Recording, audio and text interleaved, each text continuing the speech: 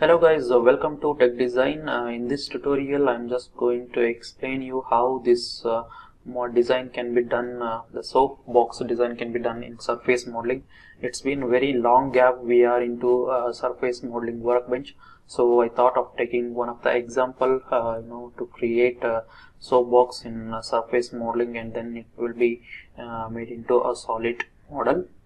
So before going to start today's tutorial, I would like to I would like to talk about one of the comment, that is guy was asking where are the selection filter and how to use them.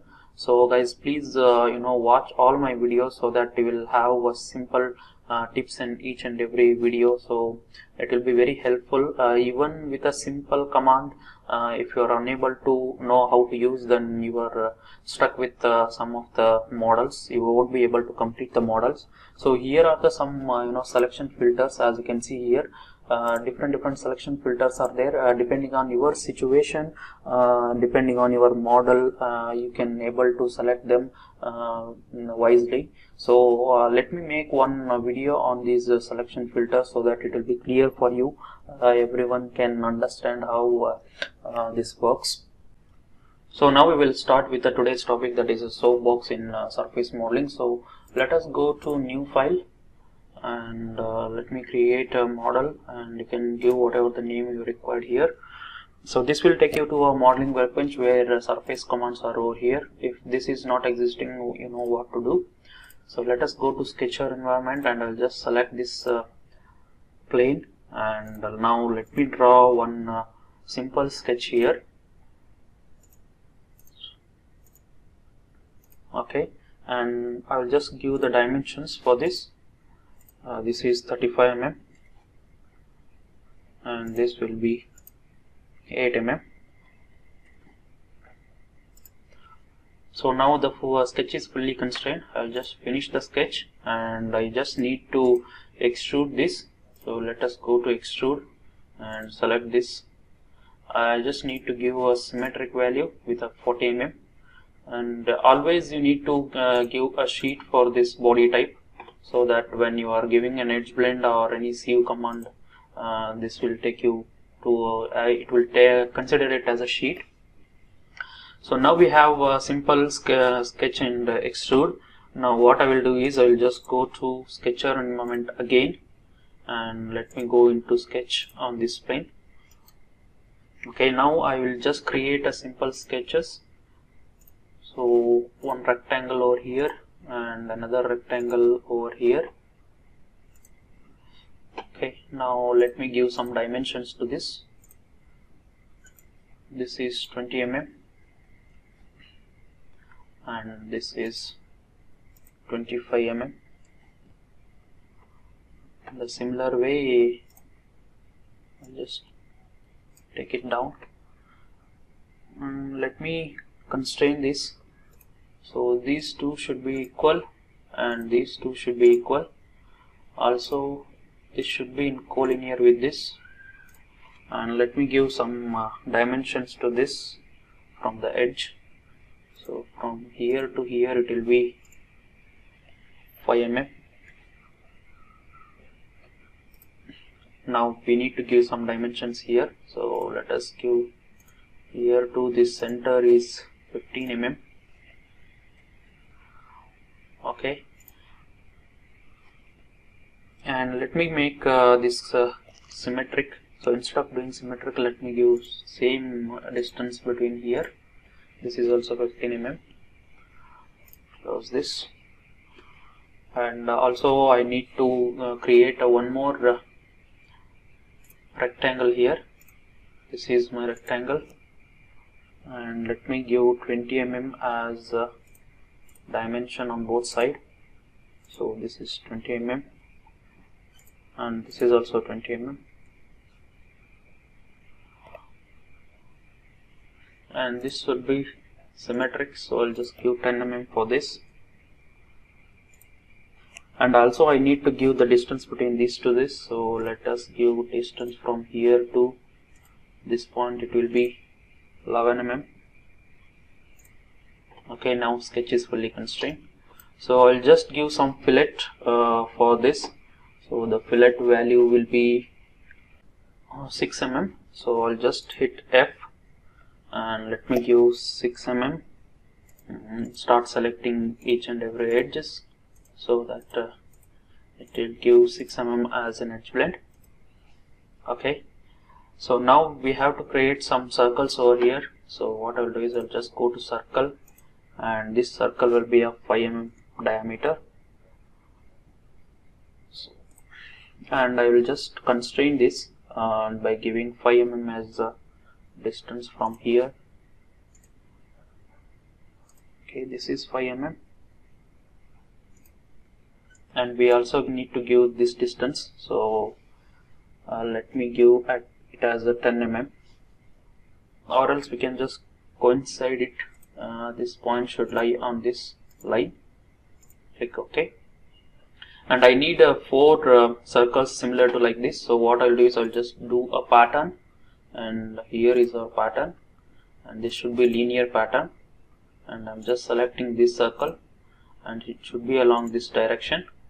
And as soon as you select this, as you can see here, we have a pitch of 20 mm. So let us give span. So span, let us give 20 mm, so that we'll have the 4th circle will be on coinciding with this line.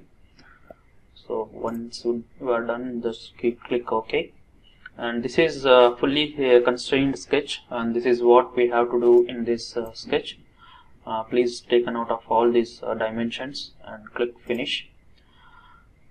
Okay, now we have to now I will extrude these 2 rectangles. So go to extrude and let me keep it as a connected curve. If it is a feature curve, this entire feature will be selected, so keep it as a connected curves, and I'm just selecting these 2, and it should be in a reverse direction, and let us keep it as a sheet, and the length will be only 4 mm, and as you can see here, and I have to give some draft for this. So I'll just go to from start limit, and let me give a draft of 3 degree. Okay, and now this is more than enough. Let's click OK. So as soon as you click OK, you can see the sheet here, and also I'm just going to extrude this rectangle. So let us select the connected curves and select this, and keep this as a sheet, and it should be reverse direction, and the length will be 19 mm, and we also need to give a draft for this. Let us give 5 degree as a draft, and click OK. So now we are left with so now what we have to do is we'll just trim this sheet. So go to trim command. Here is the trim command. So I'm just going to trim this.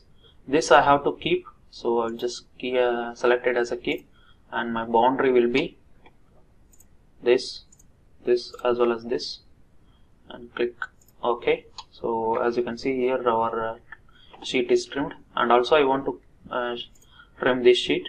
Now I will select with a discard. So I'm just going to discard this sheet and select the circles and click apply. Oops, sorry guys. I think discard will not work here because there are different circles, so this will work. Okay, so now as you can see here, our soapbox comes in proper shape. So still we have some work to do. So now what I will do is I will just go into a sketcher environment again. Go to sketcher environment and select this plane now, and click OK, and we have a sketcher here. So what I will do is I will just go to an arc, and it is a center point arc. I will draw a arc with a 2.5 mm radius, 2.5 mm diameter. So let me give it as 2.5 divided by 2. Okay, and make sure that this circle should be tangent. So I'm just going to make this as a tangent to this, and also these points should be lie in the same line. Okay, and then this point should touch this line. So let us go to point and then let us touch this. Okay, now I have to pattern this. So go to pattern curves and select this, and this is a linear pattern. So what I will do is I'll just give this direction. So make sure until this point touches this, we can just give the pattern. So number of counts I'll just increase it to 5, and count and pitch I'm just going to give 4.3. So you can see here this is really touching it, and there will be a slight gap. Let us keep it as it is, that is not an issue, and click OK. Now we have to create an lines between these two. Okay,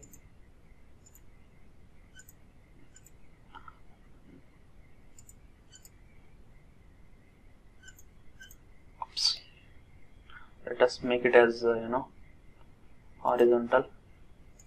Okay, so now this sketch is ready. Let us finish the sketch, and we have the sketch over this direction here.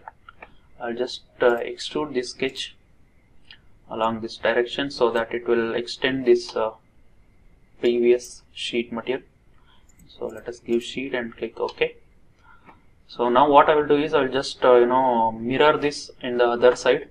So for that I'm just going to mirror feature, and this feature I wanted to mirror, and this is my plane.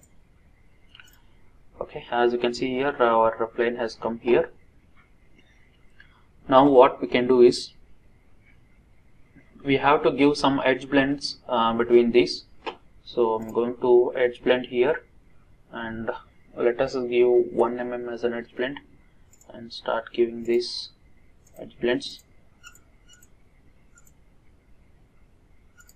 Okay, click OK.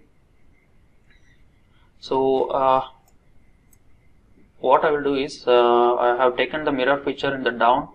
So now what I will do is I want to mirror the edge blend as well. So what I will do is I'll just go to mirror feature, and I will also select this edge blend, so both can be mirrored here. So as you can see here, now both the features are mirrored. So now what I have to do is I'll just trim the extra sheets here. So let us go to surface and trim sheet. So this I wanted to trim, and this should be discarded using this. Okay, click apply. Now as you can see here, now I want to trim this sheet using these sheets, and click keep and apply. So now as you can see here, we have this shape. Let us see what this shape is. Okay,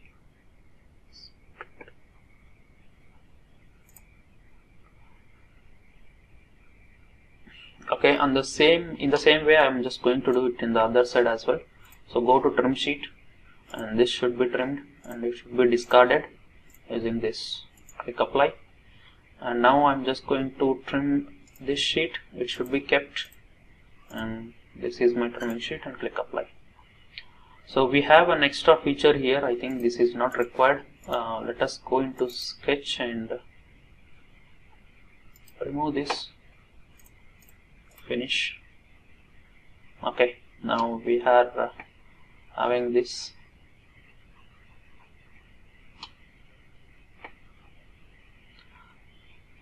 Yeah, so now what I will do is I will just sieve these features, all the features. So before going to sieve, I'm just going to close this open space here. So how we can close this? We can just go to bounded plane, go to insert, and we have a surface, and then we can bounded plane. So keep it as connected and remove this, and you will have. Okay, now it is completely connected. Now I will just sieve this, and you can just select all the features and click OK. Now everything is sieved. So now we are left with some edge blends. So we need to give edge blend. So before going to edge blend, I will just create a one more feature on this plane. Go to sketcher environment and click this. Now let us draw a circle with a diameter of 2 mm and also 2 lines here, which is okay. Let me draw a line here and keep this as a construction line, and let me draw 2 more lines from here and here and extend it with the E command. I will trim this with a T command. Okay, and now let me close this. Okay, and this is a slot for putting the screws on the walls. So let me make it as symmetric. So this should be, these two should be symmetric to this, so that it will have some proper shape. Let me give some dimensions to this, and from this to this it is 20 mm, and from this point to this it will be 6.5. okay, and now this length will be 1.2. okay, I think that's all we have, and also let us give this dimension as 1 mm. okay, that's all. What I will do is I will just mirror this on the other side. So go to mirror and select this, and my center line will be this. Click OK. On the other side we have this feature. So let us click finish, and then we will trim this surface. So this surface should be trimmed with this boundary, and click OK. As soon as you click OK, you can see this is trimmed. So now what we have to do is we'll just give edge blends. So let us go to edge blends here, and we have an edge blend here. So let us give edge blend on all these 4 sides.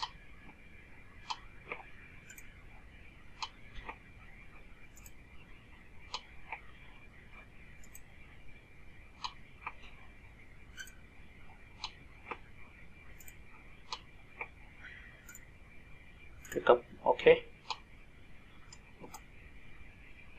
Now I'll just give edge blend for this as well, and click OK. And next we will be giving an edge blend for this bottom side, that is 1.5 mm.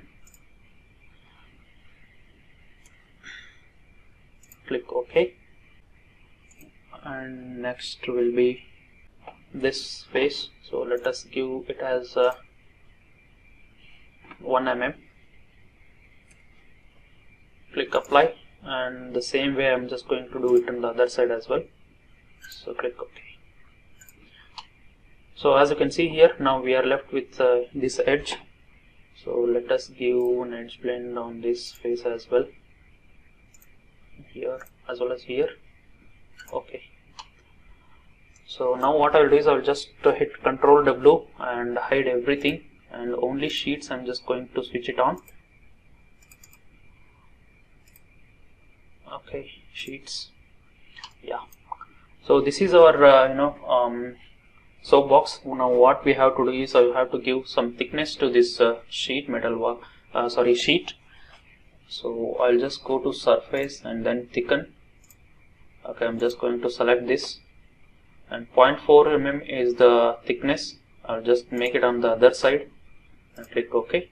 So let me hide sheet now. Now sheet is not required. We have made a solid component.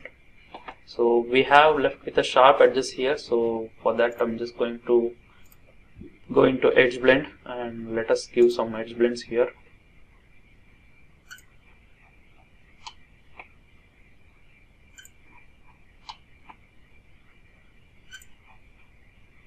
Okay. So this we have a beautiful soap box over here, guys. So this is how you can work with a surface modeling. In the future, I'm just going to upload more and more surface modeling workbench examples.